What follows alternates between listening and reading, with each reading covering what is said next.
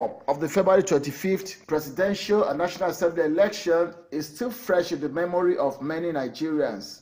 It was an election that most Nigerian youth participated, a departure from previous exercises. In Enugu, southeast Nigeria, major political stakeholders are not taking anything to chance to ensure right persons are elected into respective offices. Former governor of Old Anambra State, Nwobodo, says he has done survey on candidates of different political parties.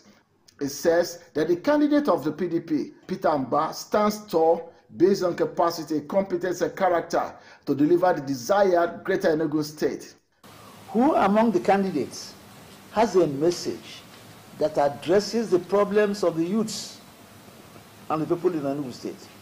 A man whose manifesto resonates with people across gender, age, and tribe.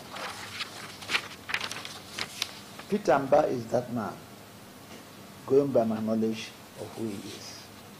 The octogenarian hinted that Mbah manifesto shows deeper understanding of the problem of Enugu State, not rhetoric, but a working document with plans of action and timeline for delivery.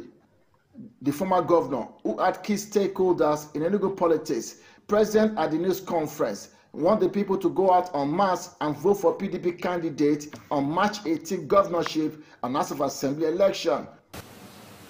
To reject calls to violence and go to your registered polling unit on Saturday, March 18, to vote for Mbah, the man who will bring back Enugu to the status of the capital of Old Eastern Region and the capital of Southeast.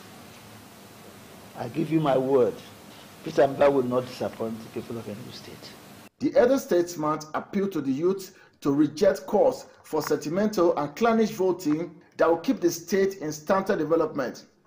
Among the 4 contestants in the Enugu governorship contest, Mbah seems to be enjoying greater support from the incumbent and former governors of Enugu State.